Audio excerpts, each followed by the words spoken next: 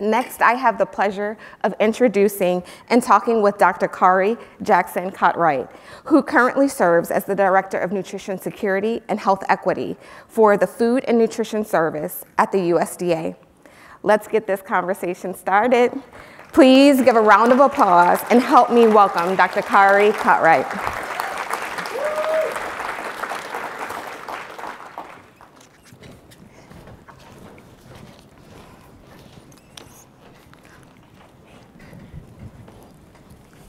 Notes out here. All right. Ooh, my feet don't even touch the ground. Oh, that's okay. Dr. Cartwright, it is an honor to have you join us at our America's Healthiest Schools Leader Summit and participate in this fireside chat so we can all learn more about you, your work, and how we can play a role in supporting with addressing nutrition security. If you will, can you tell us a little bit about yourself, about your background? Yes, thank you, everyone. I just want to thank the Alliance for a Healthier Generation for having me here. Teachers are near and dear to my heart. My mother is a retired elementary school principal. My aunts are retired elementary school principal, and I come from a long line of teachers. So in this role, I am on leave from the University of Georgia, where I myself am a teacher. I'm a professor as well. So you're training them up to come to college. And so it's just so special, and I just felt so grateful over there. I think about the privilege to move our bodies, and I was just so grateful to hear about the wonderful things that you're doing. And so first and foremost, I am a mom of 3, so you see this slide with the 3 little girls here. And my background is that I am a early childhood obesity prevention researcher at the University of Georgia, so it's near and dear to my heart. My little ones are 5, 8, and 9 right now, and they love to cook with me. So people always ask me, do you have pictures of them in the kitchen with you? And so we were taking some pictures on that specific day. And so what I do with my research is I use the arts, I use fun things, music, dance, just like what you're doing. I have a play about nutrition to teach kids about nutrition, but meet them where they are. And so I always have to say that if you want to hear me sing the broccoli song, you can check out my TED Talk, and or you can corner me in the corner and I'll sing it for you. But we're always using fun things like characters. So this picture right here is one of my former students in a carrot costume, and my daughter when she was about 4 years old, and we were at the State Botanical Garden in Georgia, in Athens, Georgia, where UGA is located. But what I've been able to do is bring in my experience as a community engaged researcher, as a researcher that is steeped in health equity, and work on so many things that, and take it up to a level that is nationwide. And so here we have lots of programs like the SNAP-Ed UGA program, where we have Healthy Child Care Georgia, where I'm working with Head Start centers and parents and teachers and young children to teach them about healthy eating and teach them about My Place, or their tasting fruits and vegetables. This picture here, you see my first part of federal service was really working at the Centers for Disease Control and Prevention. I was a fellow in the Division of Nutrition, Physical Activity, and Obesity, and at the time, I was able to work very closely to disseminate policy for Let's Move Child Care. And so as I'm doing that, learning about policy, I'm sure in your classrooms you learn that sometimes when we're up here making up the policies, we don't know how it's going to land on the ground. And so for me at the time, I didn't have any children. So we were saying no screen time under 2 and all these things. And then I had these 3 little babies. I was like, how do you do that? So just know that I feel you, and I am really, really concerned when we make policies about how do these policies really land on the ground. And so for me, in terms of equity, I was born in Atlanta, Georgia. I'm a native of Atlanta, Georgia, and you know that that is the birthplace of Martin Luther King Jr., and there's such a rich history. The King Center is located there, and so I've just always been around equity. And my father was actually the head of community empowerment at the King Center, so I spent a lot of time at the King Center. This is a painting that hangs in my mother's house with my father and Coretta Scott King. It was an actual picture, and then somebody painted it for me, or for my mother. And he's passed away now, but he taught me so much about community engagement, and my mother about education. And even when I was little, I would go to schools and volunteer. And so as we think about that, I always talk about in one of my keynotes how I lived in a middle-class neighborhood called Adamsville in Atlanta, and I would take the bus, and I know you guys are familiar with the school bus, to Buckhead, which is a very affluent neighborhood in Atlanta as well. And so what I do in this work is to really think about nutrition security and health equity, but to also think about how far too long zip codes have defined life expectancy, and I don't want that to be anymore. And so as we're thinking about that, my challenge to you is to get on the bus with me and use this as a vehicle for change for nutrition security. And I want to define nutrition security because it's a little different from food insecurity, which we're working on at USDA, and we're not abandoning that at all. Nutrition security means that everyone has consistent and equitable access to healthy, safe, and affordable food that is optimal for their well-being. And that just warms my heart because it's not just giving food, it's thinking about overall well-being. And so it's just another level. We started this initiative about 1.5 years ago, and it's very important. It's a core priority to Secretary Vilsack at USDA. And our programs reach 1 in 4 Americans. We have a suite of 16 nutrition assistance programs. I know you're familiar with our National School Breakfast Program and our National School Lunch Program, but we have SNAP and WIC and many other programs that I will talk about. But we really want to make sure that everyone that is eligible is enrolled in our programs. Amazing. Thank you so much for sharing your background. I got to talk to you a little bit last night and hear about your kids and the passion for the work, and hearing more today, I'm even more inspired. So thank you so much for sharing. So you've been in your new role for about 6 months, yes, I believe. Okay, and it looks like you've been quite busy. I follow you on social media and back to back to back to back. Yeah. Can you tell us a little bit more about your role elevating the nutrition programs, and perhaps what has been most exciting or inspiring for you in your time in the role? Sure. So one of my major roles is to elevate the momentum of the White House Conference on Hunger, Nutrition, and Health. And many of you, some of you may have even been there. So we just celebrated the 1-year anniversary, so we're building a lot of momentum. And I want to share with you what our goals are for the White House Conference and the national strategy. And it's guiding all of this momentum related to nutrition and physical activity and wellness. And they are to end hunger. When I looked at it the first day on the job, I was like, oh, okay, we're going to end hunger. That's great, you know? So that's my mandate, to end hunger, to improve nutrition and physical activity, and to reduce diet-related diseases and disparities. And Tracy, you talked about the disparities that are present in terms of food insecurity, and so that's very important because we know that there are many structural inequities that keep people from living a healthy lifestyle, from having access to healthy food, from having access to physical activity, and you are the representatives of making it possible in schools. And so as we are working, we have 4 pillars that we work on in terms of nutrition security. And so the first is to really think about having access, and that's the definition. So here we go, I'm sorry, I'm looking at my slides that are up there. So having meaningful nutrition support, we spend over $1 billion a year on nutrition education, and we want to make sure that we have that throughout all demographics and all life stages. And 2 is healthy food, and so again, having that access to equitable access to healthy, safe, and affordable food. 3 is collaborative action, and that's the work that we're doing here, partnering with organizations like the Alliance for a Healthier Generation, partnering with schools, partnering with stakeholders all over the country to make sure that we're getting the word out about nutrition security and creating successful partnerships. And the 4th is with equitable systems, prioritizing equity every step of the way. And I say that I don't just have an equity lens, I want you to have LASIX and have an equity vision. And so as we think about that, that's a lot of the work. And I'm just excited that we have this core initiative, and I pinch myself in the morning at thinking there's a role for the Director of Nutrition Security and Health Equity at USDA.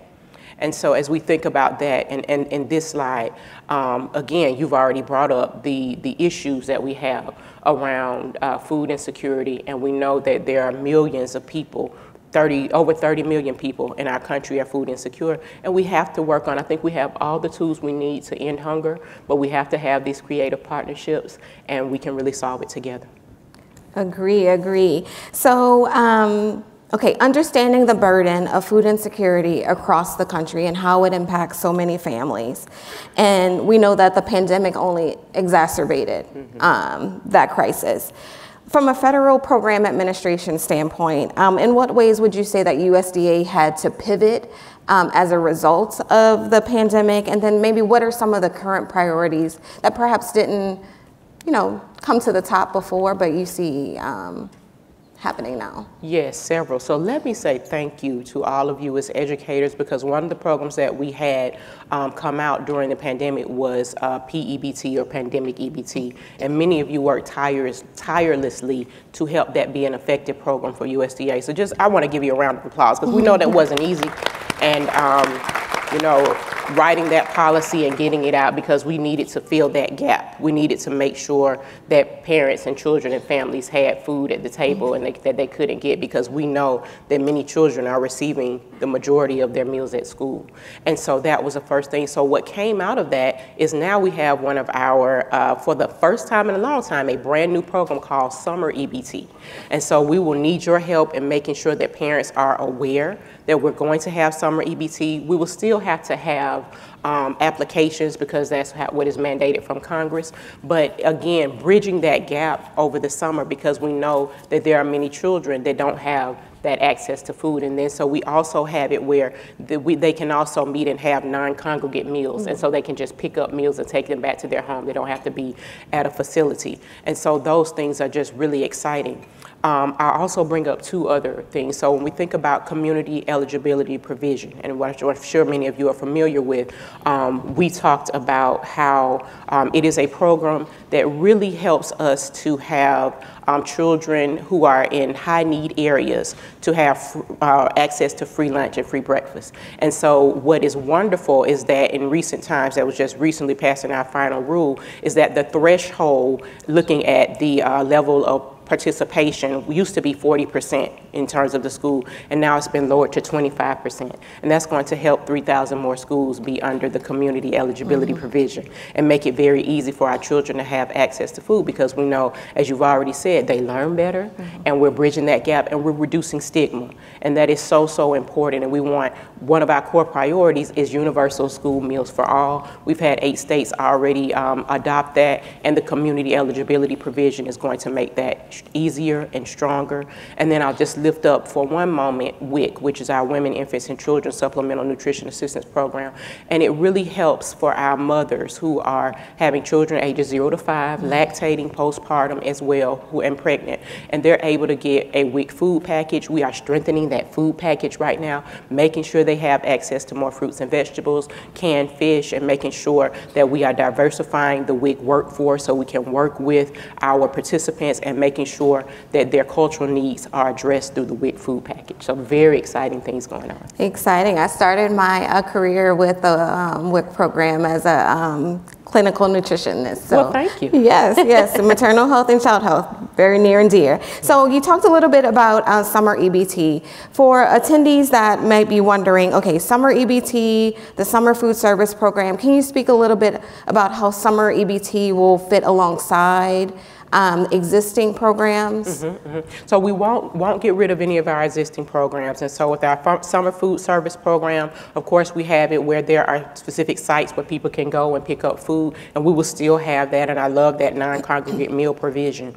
But with Summer EBT, just like with PEBT, there will be families who actually get an EBT card. And so it is to start in the summer of 2024. Of course, states have to come up with their plans and roll that out. And so there are certain states, I know Minnesota is ready to go. I'll just give you any Minnesotans here. And so we are really excited about that. And I know Chickasaw Nation is also going to be working on that. And so as we are doing that, there will be states that serve as models, and we'll be rolling it out, but the rule is here. And so the difference is, just like with PEBT, the families will receive cards that will give them access to extra dollars to supplement their food dollars. Awesome, awesome. So if we can actually circle back, you had brought up the White House Conference on Hunger, Health, Hunger, and Nutrition. Yes. So I know that you all had launched a summit, a national summit, and then started to do some subsequent regional-based summits. Yes. And if I read correctly, it was focusing on the integration of health and nutrition. Yes. If you can speak a little bit about that integration and what you're hearing and seeing as a result of these summits. Yes, so as a part of what we're doing in terms of our national strategy, the second pillar for the national strategy is better integrating nutrition and health. And as we're working on that, one of the things we found in the healthcare sector was while there are certain healthcare professionals who know about our programs, they weren't quite certain how to get their patients enrolled. They may not have been asking the questions to screen for food insecurity. And so we're working in partnership to make sure that everyone is trained and they know about what we're doing, and they do what we call a warm handoff to our programs. So one of the things that we have done, or I'll tell you several, is with our White House commitments, and I'll be here by next week because they're having their national conference here. They have committed to training over 67,000 pediatricians in terms of knowing about food insecurity and knowing how to screen for food insecurity. So that's wonderful. So we're doing a course to teach our pediatricians about nutrition security. Another thing that we are doing is to look at overall, and I'm sorry, I'm losing my train of thought, y'all. But look at overall having our national health summits. And so what we did was we had a national health summit right after the White House conference, which was wonderful. We wanted to engage key stakeholders, government officials, the public, everyone about integrating nutrition and health. And what came out of that was we are also hosting with ProMedica and Root Cause Coalition 7 regional summits. And so what are we doing? We're raising awareness about our 16 nutrition assistance programs. We're letting them know how we can partner. We have several produce prescription programs. You probably heard about the Food is Medicine initiatives that are going on. And we're just making sure that people are aware of our programs and making sure that we are doing as much as we can to better integrate nutrition and health. So in your regions, we've already had 4 of our regional summits. We'll be coming around to all the regions. So if you have questions about that, please do reach out because we do have some remaining summits. And we just know that we can do better together. Awesome. All right, so if we can sort of end our conversation today and maybe spend a little bit of time on a topic that I know you're passionate about, and so am I. So in addition to, elevating the food assistance program, I know USDA is instrumental in developing the dietary guidelines for Americans. And I've been listening to some of your speaking engagements as you're on a My Plate tour, yes. I hear. Yes. So very exciting. And if you could share a little bit about this renewed focus on My Plate and what USDA is doing to promote My Plate. Thank you for that question, Tracy. Everybody, I am so excited about promoting My Plate. I'm a registered dietitian as well, and so as you think about that, this is a registered dietitian's dream to really promote our federal. I see some people shaking their heads, smiling. Thank you for that. I'm just excited about My Plate. And so it is our federal symbol for healthy eating, but what we found is only 25% of Americans are aware of My Plate. How many of you know about the food pyramid? Raise your hand. All right, that's always the case, right? And so everybody else has not heard necessarily of My Plate, but it's a very simple tool to teach families and children about healthy eating. And so as we look at this, we have a My Plate National Strategic Partnership. Many, many entities and collaborators are a part of that, from grocery retailers to health professionals, many, many. And so what we want to do is make certain that we are partnering with large entities to make sure we get the word out about My Plate. What we did last week, I was in Denver and we were at the FNCE conference, which is our Academy of Nutrition and Dietetics National Conference, and we held our first My Plate town hall. So what we're doing is going around communities across the country and hearing from people about their needs. What do you need us to do? What types of resources do we need? And our Center for Nutrition Promotion and Policy already has wonderful resources and tools, but we need people to know about them. So if you haven't done it or if you haven't seen it yet, you can whip out your phone and follow My Plate on Instagram, because we have lots of things. We are spying My Plate wherever we see My Plate. We have leadership and the public posting things about My Plate, which is really, really exciting.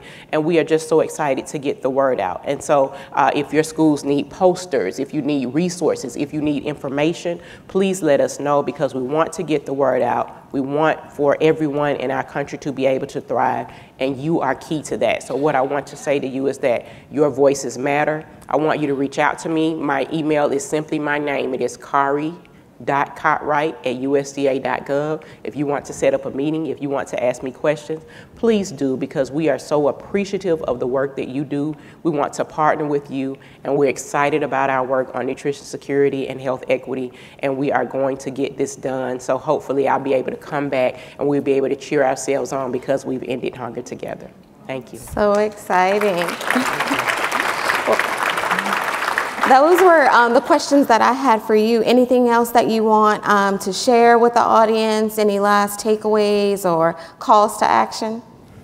I would think the calls to action would really be to think about how you can promote our programs to your children and families, and to continue to partner up with us. We really are working to make our school meals healthier. I know there are school nutrition professionals here. I value you as well.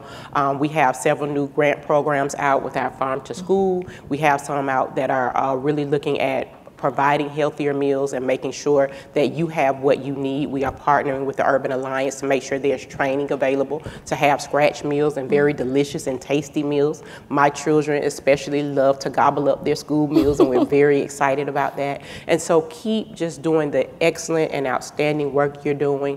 Again, you are near and dear to my heart because of my mother's work, and again, all my children are at the same school for the first time, y'all. So elementary school. And so it really makes a big difference, and I don't want you to hesitate to reach out to us and let us know what your needs are. And I may be coming to a town near you, so if you need me to come out, I'm happy to do it. I really want to engage. That's a part of my roots, and it's so, so important. So I'll just say thank you again. I'm trying to think if I'm forgetting anything, Tracy, but if I will be hanging around a little bit, so please come and shake my hand.